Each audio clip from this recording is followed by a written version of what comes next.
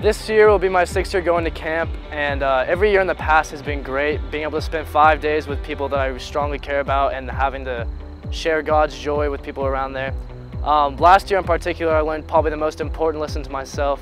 I learned about the importance of setting down my pride and thanking the Lord for every situation I'm in, even in the bad and in the good, and giving Him all the glory.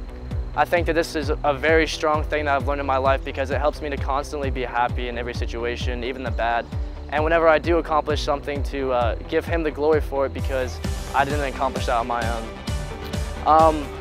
I've also learned very many other things in the past, such as the importance of devotion and just everything that has made me a happier person and made me have a closer relationship with Him.